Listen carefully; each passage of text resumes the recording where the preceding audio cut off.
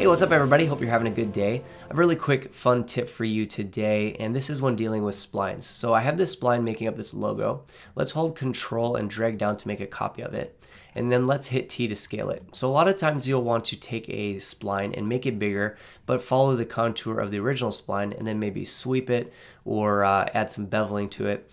So let's hold down scale and scale up, and you can see that it's not scaling this properly. Towards the middle it is because that's closer to the axis, but as we go out it's not following the contours. So how can we get this spline to mimic the original spline perfectly but be able to scale it out or in? And there's a really easy way to do it. If you go to your spline tab and then you go down to clone, there's a create outline tool here. Let's click that. You can see that we have a create new object, which you can do if you want to make a new path. And then we have a distance. So you can either change the distance and hit apply, or you can just click and drag. So we'll just click and drag. Before I do, I'm going to turn off that extrude so we can see what's going on.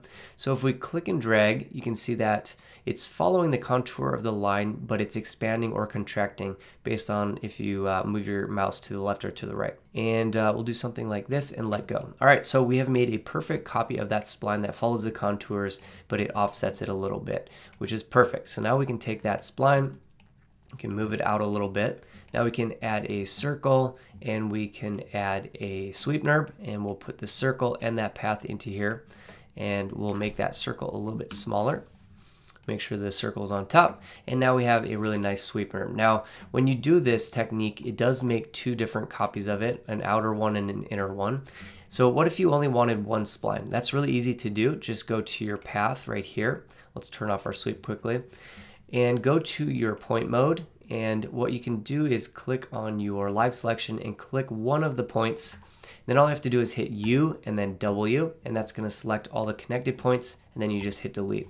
And now we have that inner stroke but not the outer one. We'll turn back on our extrude NURBs and our sweep.